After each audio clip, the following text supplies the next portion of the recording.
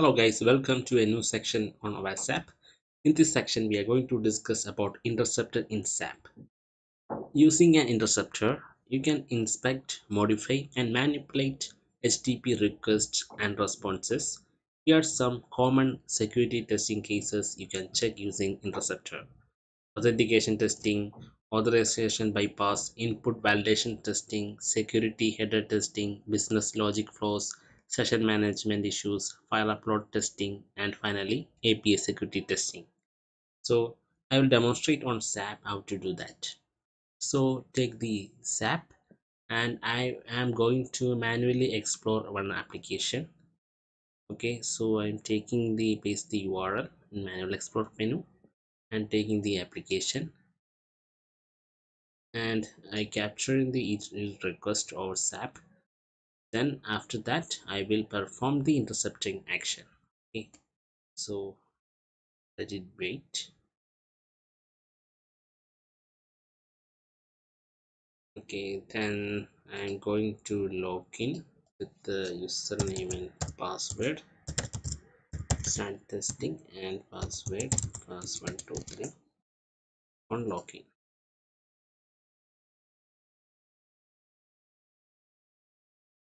Okay, here now I am going to done. Here there is no interception in request, right? It will working as as usual. So now I am going to enable interceptor or breakpoint. You can see a green color icon here. This is a breakpoint. So when you click on this, it change to red color. So when you click on any page or any button, it will break that point. That means intercept, and we can control the action before it sent to the server. So I am clicking on this, so it's changed to red color. That means it's set for break. Okay, so I am clicking on the application now, and suppose I taking home page. You can see it is loading, but it's not loading the page, right? So when you go to the SAP, you can see either previously it is in grayed out mode, that means disable mode, but it is now enabled. If you click on this icon, this or this button, this means submit and step to next request or response. Okay, suppose click on this, it's 10 submit the request and continue to next breakpoint. So both buttons are contain the submit buttons, but it is in two different modes. One is in subsequent response to go, and this button should go to the next breakpoint. Okay, so you can see here it is break. So if you want to change any values here, you can change here and click on continue. So it is should be sent to the server. So now you can see the page still it's not loaded completely, so it's step by step going. Okay, and if you click on this, then it's go to the next breakpoint, so it's this page will load completely. So now I just click on home page, right? So I second button I'm going to click submit and continue next breakpoint. So it's completed. So you can see the page is loaded. Okay, home page is loaded. Okay, so this if you enable this, and again I enable the breakpoint and click on logout, so you can see it's also break every action. If you set this, it will break every action. Okay, now it's completed. You can see it is in complete mode. Okay, once it's completed, you can see these both buttons should be in disable mode. Okay, suppose I again click enable set the breakpoint and click on login button. Okay, so you can see now and again its breakpoint is enabled. So I going to show another scenario. Okay, we can wait. Okay, load the page. So I again trigger the breakpoint and try to log in. Okay, and click on this button. So you can see over here the value is captured, or the breakpoint under break tab you can see the values are captured.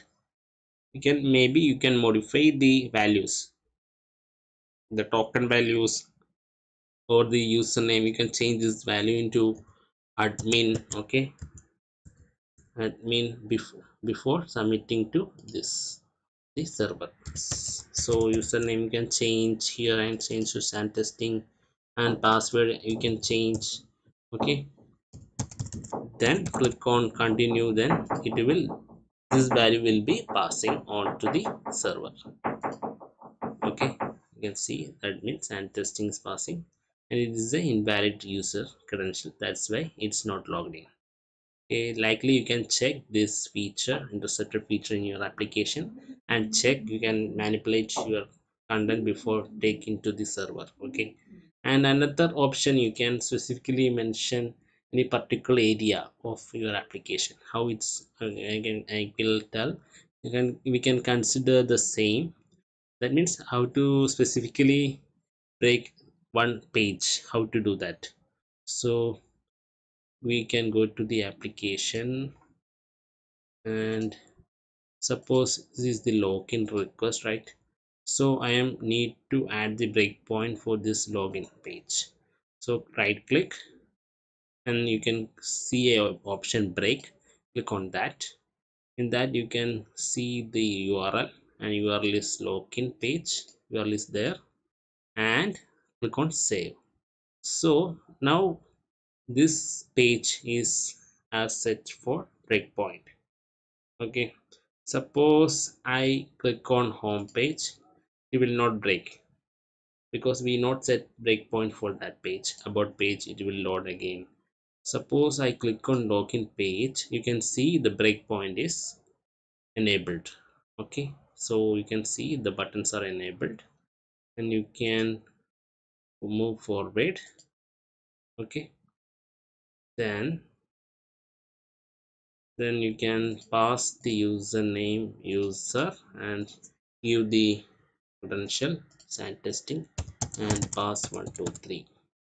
Click on 12 and click on login button. You can see here also the breakpoint is enabled because we enable the breakpoint for this particular page. Okay, so I can change the cookie or the id token value, or this value I changing now. I change to user, and the password changed to 123, and I am, this is the passing to the server. Okay, so what will be the response, we can check. Yes, it is logged in. Okay, so likely you can perform this on your application. And coming to the web application, you can check, modify login credential and test authentication security, change cookie session tokens to check session management, alter form submission to bypass client-side validation checking. So you can check this on Interceptor feature to check these features. And coming to the API, you can capture the API request on Postman. If I am already done how to capture the Postman request to into the SAP, and you can modify using the script. That means the interceptor, you can intercept the request before take that pass into the server. So you can modify the AP token, JSON data, HTTP method, etc., and perform these intercepting actions. Okay, so then finally testing business logic flows. That means coming to the example e-commerce site, you can change the payment request parameter into 0 by intercepting the request and change the value into 0 and pass that into server in order to get the responses properly handled or not. Okay, then alter the order ID in e-commerce platform to access another user data.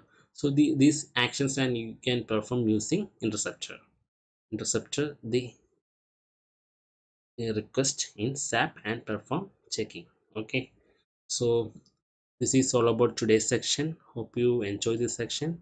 Thank you for watching. Bye.